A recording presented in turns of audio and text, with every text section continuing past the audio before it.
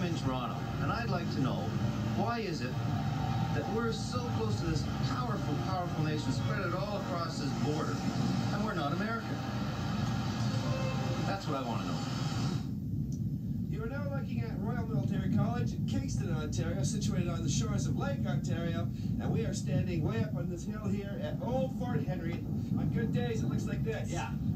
We're going to focus on a very exciting period of history in Canada, which was the War of 1812. This war, The one the Americans forget about. that's right, the one the Americans forget about.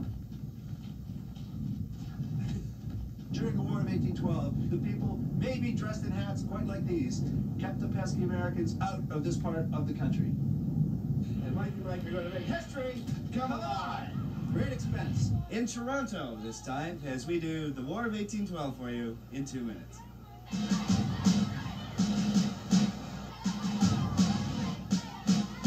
You know, Americans always have been good at this marching around with flag stuff. Americans always been able to do this better than just about anybody else.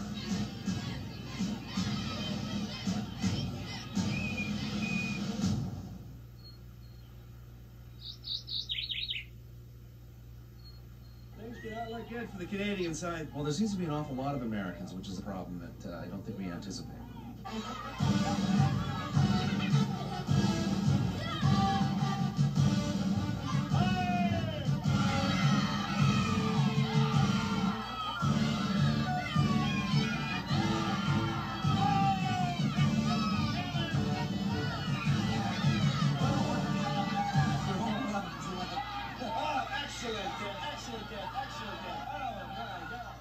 We're very proud of being Canadians. That it's great to remind Americans that we won the War of 1812, right? Yes, we did win the War of 1812. The Americans set out, yeah, that's right, yeah, the Americans set out to conquer British North America. By the end of the war, the border had not changed, so the British, Canadian, and Native forces successfully defended the border. Now, And any territory we did gain, we gave back. Yes, both sides. You're welcome. It seems the Americans now are going to get the subway. But there is, of course, the carnage, the waste, the inhumanity of war, which we should never, ever forget. Hey, Mike, I would like to know who discovered Canada. This windy little spot is L'Anse aux Meadows, which is at the top of the Great Northern Peninsula in Newfoundland. And for those of you laboring under the false assumption that this country was discovered by a Cabot or a Cartier, you would be 100% incorrect. Columbus, not even talking about. No, we're not even talking about that wanker. Leif Erikson, go over here. Leif Erikson set out the first European settlement in North America right here on this spot, and we're standing on it. I am overwrapped. Over 1,000 years ago, this was a Viking settlement, and it's been kept preserved. That's the actual foundations of the towns, or the buildings. If you look over there, you can see the recreation type thing. But pass the chev. That is not a Viking chev. It's a fjord. Okay, Mike, I always wondered, what are hoodoos? Hoodoos be it Drumheller. Excellent Canadian geographical land formation. Again, lesson. This is what they call hoodoos. You know, you've always heard about them hoodoos. You see the like the vertical sections of rock there. The dark part at the bottom used to be the bed of an ancient sea some 78 million years ago. And up above is like sandstone, the lighter colored stuff, is sort of like silt that the rivers and streams, after the sea dried up, deposited. And I think the top part, the cap, is some sort of really super hard sandstone or limestone or something like that. And it's kept the elements from the columns so they haven't worn away. But anyway, that is a famous hoodoo. Look at this. See those things leaning up, scooping high into the sky. Veritable geographical marvels. These are little sticks of sand crap in the middle of nowhere, and it's raining. Who was the clown that took this picture? They're sitting down, look, like that. Well, sure it does. All you have to do is get down. You just get down a little ways. You get down and you look up. People get sold down the river. There's this giant thing. The postcard guys, and these pamphlet guys. I'm going to his house. Oh, Mr. Get that guy's name. Oh. Sorry, everyone. Sorry, everyone. Mike Rhodes has been disappointed by nature again. My favorite thing in the whole country. The guy could ask any question he wanted to about this great land artist. Look, and he goes, "Oh, look, what are hoodoos?" Just relax. Hoodoos are Relax. nuts. Relax. It's called Canada Any Questions. It's our job to answer the questions. Well, he asked It's not our job to editorialize about the question itself. Well, he could ask about like excellent things. The country's littered with them. Littered with stuff. They could have some really good stuff. There's about 17 trillion really, really, really good things that you can see in this What? Flower pots? Flower pots. The flower pots are excellent. They're beauty. They should just go see those or something like that, or the glacier, or what? Jeez. Where we go? Whew. These are the rocks. These are the rocks. Finally, not some rocks, the rocks. Not a whack of rocks. These are the rocks. The rocks. And this would be the Rocks Provincial Park in New Brunswick. And finally, you know, we get to see something in New Brunswick that's sort of claimed as a natural wonder that doesn't sort of leave me wondering why they call it a natural wonder. This is pretty cool. You want to tell me what it'd be? These are old. Good for you. Good start. Been quite a while. This is the glacier swept over here millions and millions of years. 30 million, I think. But then I have another 30 in here. 30 clicks back, it swept all this material, the gravel, the sand, and settled here on these flat spots on the beach. And after millions and millions of years, they crushed down, made themselves very, very hard. Yes. Rock-like in their rockness. Yeah. Would be a good description. Right. Very rock-like. In typical fashion, these things are known in the tourist guides as the world's largest flower pots, which I think is sort of undignified, you know. I mean, because they have stuff growing on the top of them, I guess these things, if you're really twisted, I guess they sort of resemble clay flower pots. Well, the ones I used to make. It's hard to believe that there'd be two giant world-class natural phenomenon in one city, probably within miles of each other, just a few miles apart. Here, fabulous, the incredible tidal bore, where this ocean comes crashing backwards over the Petitcodiac River as it flows to the ocean, right? That's what's supposed to happen. The tide comes back in this area where the highest tides in the world are, comes hurtling up, and it reverses the direction of the river in an incredible spasm of natural incredibleness. You know, well, I don't want you to get too excited about it, because as the sign says, the highest tides are in the spring and in the fall, and we're getting pretty close to summer here, so I think it may not be quite as majestic. Okay, we'll go down to awesome. It'll probably only be awesome. It'll be awesome, okay.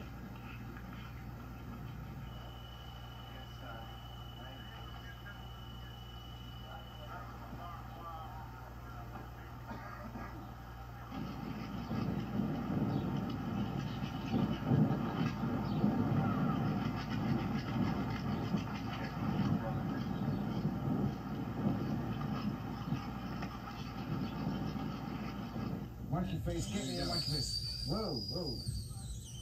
Down. There. See that, Dave? Ramona says it's Monkey Face Rock?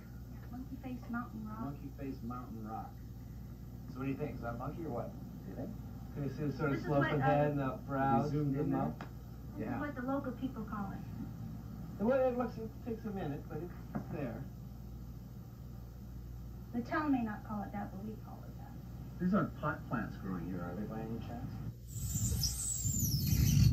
See up there? This is Breakfast Mountain. When the settlers and stuff came paddling up their little rowboats and stuff up there, they stopped here for breakfast.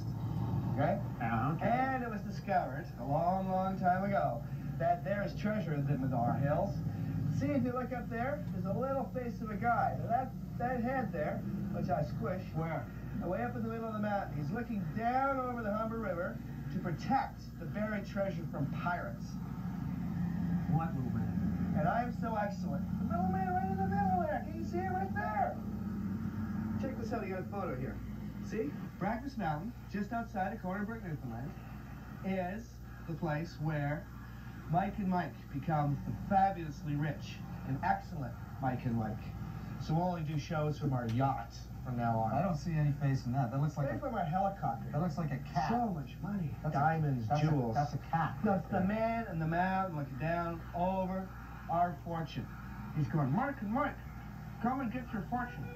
Well, this is exciting, isn't it, kids? This is a little puddle jumper.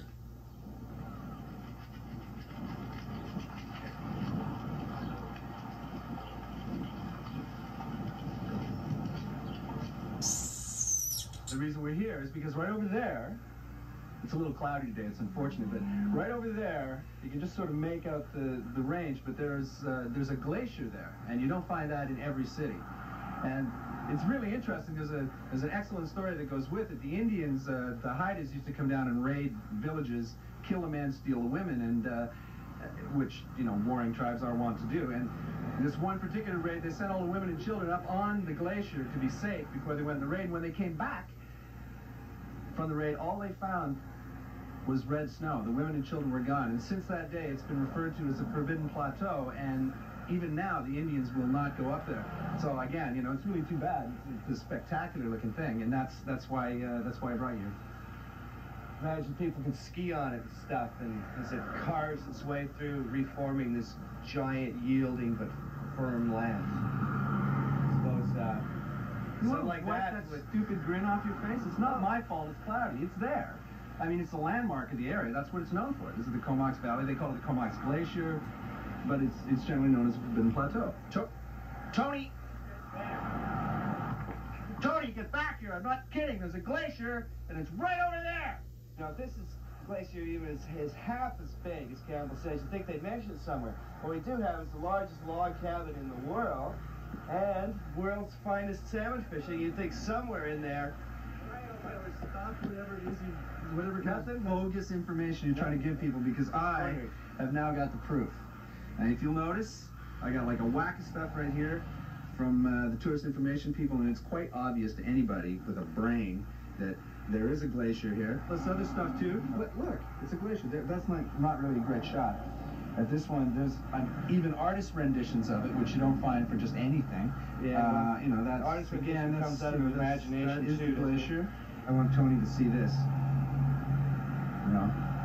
Yeah. So like if the lapel pin from the town is like the glacier, it's obviously a big deal, right? So where do you think they took that picture from? Oh, come on. I believe you. Oh, no, you don't believe I believe you. You're my friend. What do you feel like? We were just outside of Carcross in the Yukon, and we just drove by and just said, "Wow." Yeah, this is Carcross. This is affectionately known as the world's smallest desert. And of course, this used to be a glacial lake at one point. But as the water levels got lower and lower and lower, what you've got left is kind of like the sandy lake bottom. And then you've got the prevailing winds off Lake Bennett, which constantly work the soil and really makes it difficult for any kind of trees to grow here. What? I am enjoying it. There's no reason we can't educate at the same time as having fun.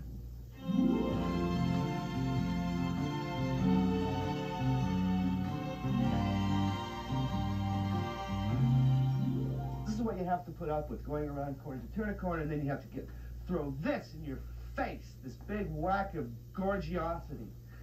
Isn't it beautiful? This is Emerald Lake. It's gorgeous. Well, you know why the water's that color, don't you? Oh, because God, in his magic palette, painted. No, actually, it's a combination of blue and green light waves, Mike, reflecting up from the bottom. And the bottom, of course, is composed of marl. Marl being clay and decomposed shell fragments and stuff. And you get that color, and it's usually found in freshwater lakes like this one that have low oxygen levels during the summer. Why don't you shut your yap for a second and just look at it?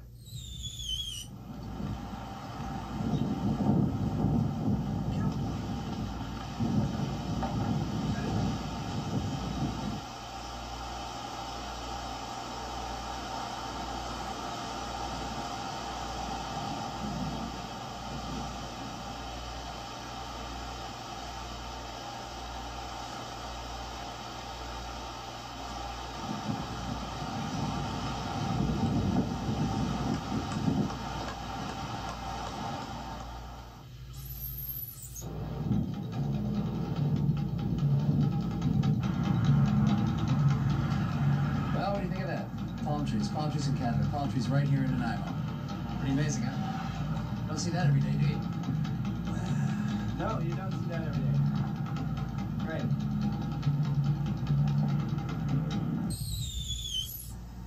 Magnetic Hill, Moncton, New Brunswick. Proceed to sign ahead for natural phenomenon. We read the signs carefully. Okay. Pull over to left. Pull over to left lane, place engine in That's neutral. it. That's right.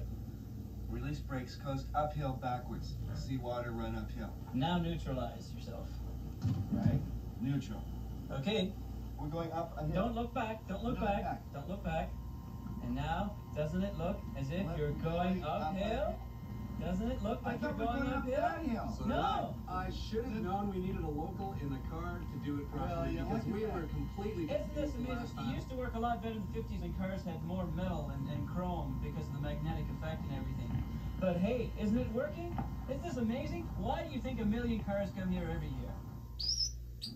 Obviously, this is Bridgetown, Nova Scotia, and according to my Evangeline Trail guide, Bridgetown is, and I quote, the prettiest little town in Nova Scotia. And Oh, you'd agree that's with just, that, wouldn't sure. That's just safe tourist propaganda. That's what they want to tell tourists who can't handle it. But you out there can handle it. We've found and we've gone deep. It is also home of the secret magnetic hill. We're in search of the secret magnetic hill. That's right. And he's going to tell us. That's secret. Yeah. From the Tourist Bureau, you go into town. Your first left is Church Street.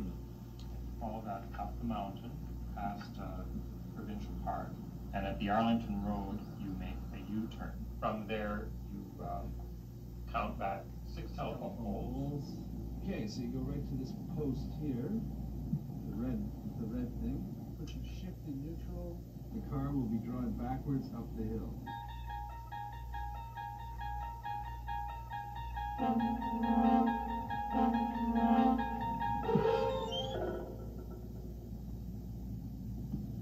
Whoa! Well, what do we think? You were at the other one. Is it? I think it's as good as Moncton, easily. And you go way faster here.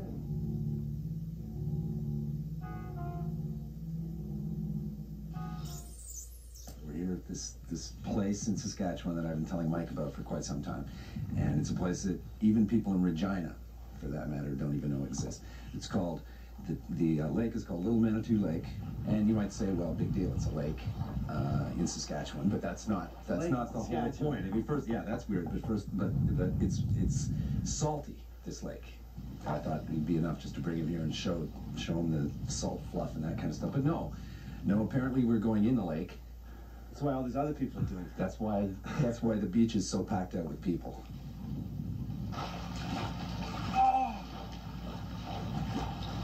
Maybe it's like this. It's how buoyant.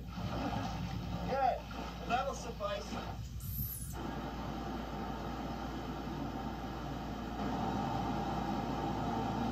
Well, right now the tide is going out, as you can see, and not quite low tide. The tide is one of the largest tides in the world. And once this is all settled down, it's going to reverse, and the tide will come back in, and the same rapid effect will appear the other way. So where's the ocean's down this way? Right around that corner. Okay, what is this, like a river? St. John River. It's a river. So it is freshwater and saltwater mix. Right. Okay. Making brackish water. All this turbulence is caused by the undercurrents. The tide is going out, so like the water is running on the surface out, but the underneath currents are still coming in, and that's what gives it the rapid effect. They're crossing the two tides. That's what makes all the nice whirlpools here. Can you go like take inner tube to step and go for a ride on this? Or? I would not recommend it. No, it's not really used for recreation. The tides can pull you right under if you were to go over, and it might even pull a raft under. I wouldn't want to try it. No, wouldn't recommend it. The birds. When we come to a place, we usually get expert guides. Suggesting you let in the guardhouse gate. So tell us about it. I don't know. I've never been. I've never been before.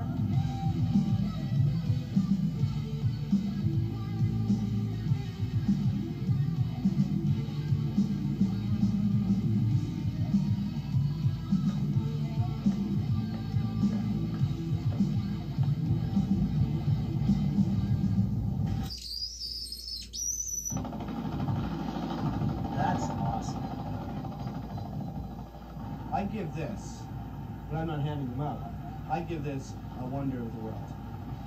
And another thing that, as Canadians, we can be very proud of, is that our falls are infinitely cooler than the American falls. The American falls are like a cataract. They're trying to, like, once again, just sort of snuggling up against us. Yeah.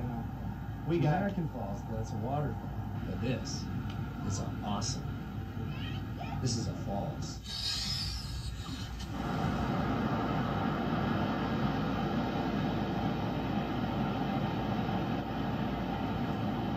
this in beautiful province, Quebec, is Chute Montmorency. yeah, The falls. the falls. The falls Montmorency. You know, they're much higher than Niagara Falls. No way. Yes, way. Yeah. No, They're no. 30 meters higher than Niagara Falls. They look smaller, maybe. No, they're not. Yes, they are. 30 meters? That's like 100 feet. 30 meters higher than Niagara. Yeah, but they're not as wide. But they're really higher. 1.5 times higher. No, not that much. If these are so famous and higher, how come there aren't tacky hotels and rides and gift shops and stuff around? Oh, they're building it right here. I'm walking